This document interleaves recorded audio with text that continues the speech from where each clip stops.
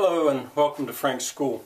We're going to start class vocabulary today, as I said, but I wanted to make a comment on something in the news. Normally I would not do that, but I think I will. It's very much in the news at the moment. The Monsanto's seed company is involved in a Supreme Court case over its genetically engineered seeds and whether or not a farmer has the right to buy the seeds and then grow them and then save some of his seeds for the next year. It's a very, very interesting case. But anyway, why I mention that now is because it pertains to polyculture. One of the main reasons I'm going to Portugal is to study polyculture. Of course, this is all about monoculture. Another thing, I had said that there's a morality involved in my kilocalories as currency that I'm not really quite ready to explain in detail, but it is, there is, and I think the Supreme Court actually is having to face that at the moment. Now, kilocalories as currency, I'm probably going to speak about that enough that I'm going to say henceforth KAC, CAC. I'm going to make that abbreviation because kilocalories as currency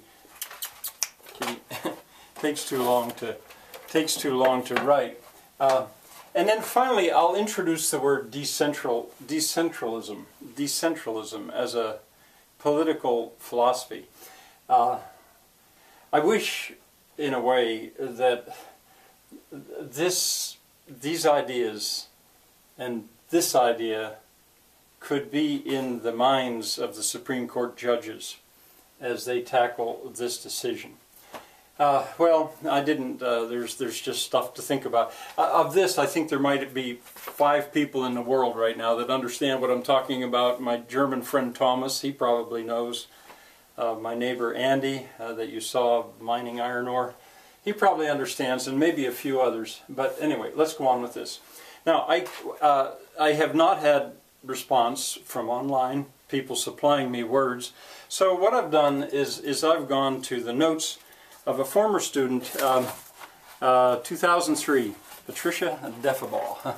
What I used to do is copy, ask permission of course, and then photocopy sets of notes if they were particularly nice, and Patricia Defabal had really nice notes. And I saved some of this, the class vocabulary part. So my thanks to Patricia Defabal. Here are her, it says, My Vocabulary Words, section 15, first page. And from her, I gave an example conveyed, and then so I would call on her, I would say, okay, we'll begin the class with class vocabulary, who has a word, and there's Patricia with her hand up. And she says catechism. And I would, catechist. And I would write that on the board if I could, and then I would say, is that spelled right? And, you know, the kids were usually amazed that I could spell pretty well. And if so, I'd say, okay, I underlined it, and I'd tell the students, now you may copy the word onto your page, the classes, IBID, the classes of vocabulary words. And I don't think catechist was one. But I'm going to work with her words. So this word was probably never supplied. And then I'll say, okay, what's the context? Good old Patricia, she had done her work, and she would tell me, told him of my catechist, he shook his head. And they didn't have to write a lot, just enough so that we could see how it fit. And I might at that point say to her, where did you get that word? The documentation of sources, that's what that little 2 is from. And I didn't write it down, but on her page she would have down here had a 2 after the 1, and there it would say that she got it from, I was looking at the class, I didn't make the class copy that down, 2 from Kidnapped by Robert Louis Stevenson, and I'd maybe say page 114. I didn't make them say the copyright date and the publisher. I just, that would have taken all the fun out of it. And I'd usually compliment her for reading such a good book. Well, in fact, by this time I was supplying kids with classics and having them read for a few minutes in order to get these words. But anyway, I thank her. And then I'd say to the class, does anybody, I say, how is it pronounced? She pronounced it right. Which is the stressed syllable? Catechist. And they couldn't always hear it. But anyway, eventually, then I'd go back to Patricia and say, well, what did the dictionary say? And she'd say, catechist, the first one. And then I'd say, does anybody know what it means? Well, nobody would have. I didn't even know what this meant. Now and then, through this process, you would get words that really weren't very useful. But she had, in fact, run into this word that she did not know the meaning of, and it had fewer than 4 syllables, 3 syllables or less. Later maybe I'll explain to you why I did that. So she'd done it right, and then I'd say, or before that even, I would say, okay, what part of speech is it? And even if they didn't know what it meant, the student should have been able to say that that's a noun. And I let them guess, and it usually troubled me that they didn't immediately know. I would tell them there should be no doubt about that. This is clearly, it's the object of a preposition of my catechist. It's modified. This is a noun. So it's naming something. I was always pounding away at trying to get the kids to understand that words are certain parts of speech. Well, no one knew what it meant. People would like to guess. I'd let them guess about 3 of them if they would, and they usually would. Then I'd go back to Patricia and say, well, what does it mean? And she's looked it up. And she says, a person who questions someone closely. I think it's also a person who teaches the catechism. But I sort of knew in advance I wasn't going to use this word at the end of the week because it was too rare.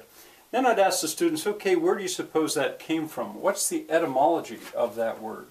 What's the word's etymology? And they would guess. Sometimes they would get good, but I would tell them, now this is going to be wild.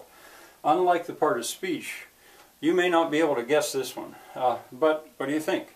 And I'd get guesses all over the place. Sometimes at that point kids would just get ornery and say Japanese or Irish or something.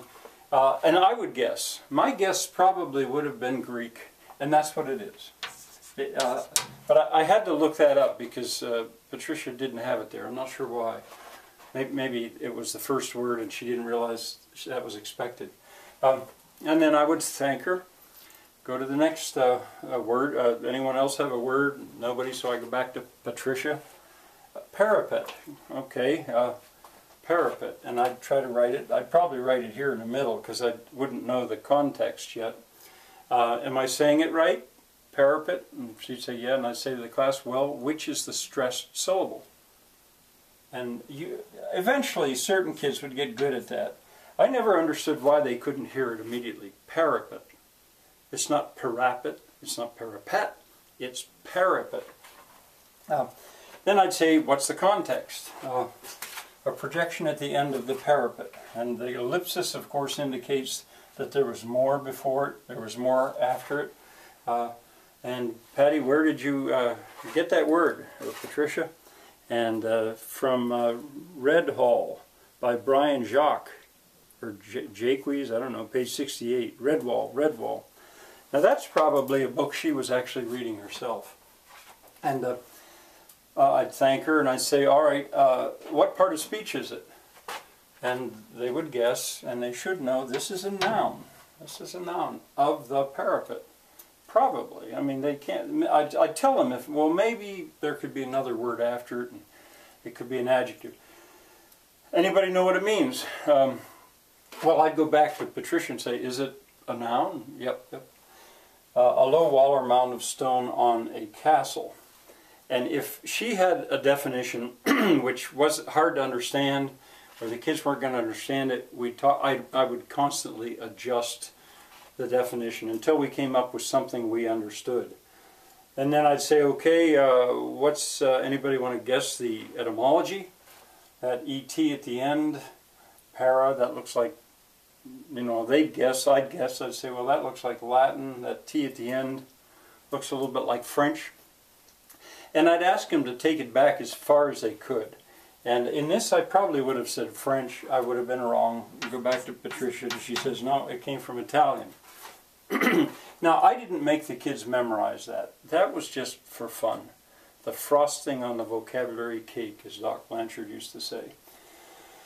I would thank her. And then, okay, one more word. Toward the end, I would take 3. When I first did this, way back when I was first teaching, I would take 4 words a day with 7th graders.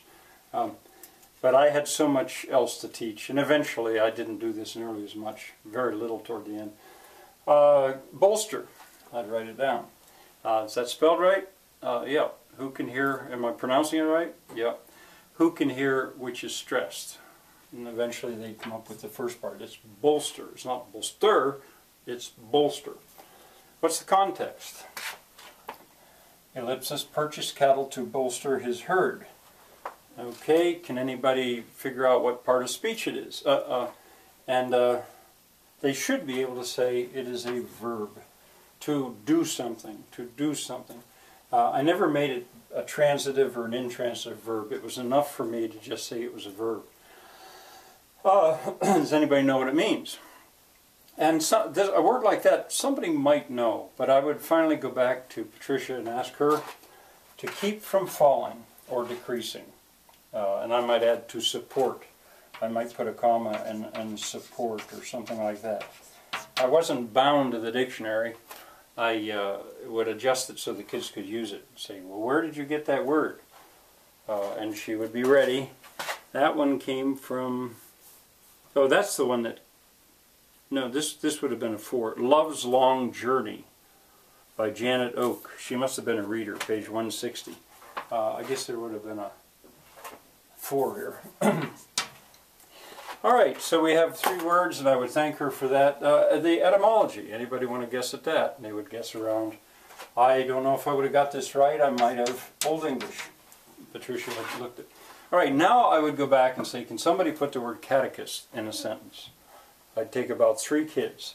My catechist was wrong. Good. I don't know how my catechist got so smart. Good.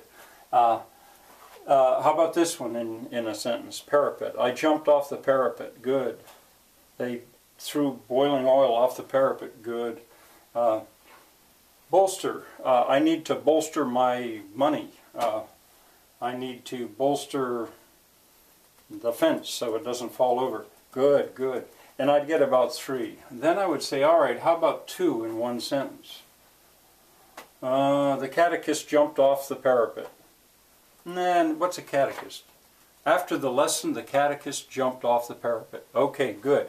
Because they had to always prove to me that they knew what the words meant. How about these 2? Since he couldn't bolster his herd, he committed suicide by jumping off a parapet. Good, good. And the kids already would start to get excited about these sentences that they were coming up with. I'd get a bunch. Can anybody put all 3? And by now I'd usually have lots of hands going up because they would have them. And so somebody would say, since the catechist couldn't teach his students how to bolster their herd, he committed suicide by jumping off the parapet. Great. And I would get 2 or 3, and then on we would go. All right, I spoke too fast. I'm sorry for you viewers who don't speak English, but I didn't want this to take too long. To be continued. Tomorrow we'll get 3 more words, and eventually we'll get going on those field trips. See you then.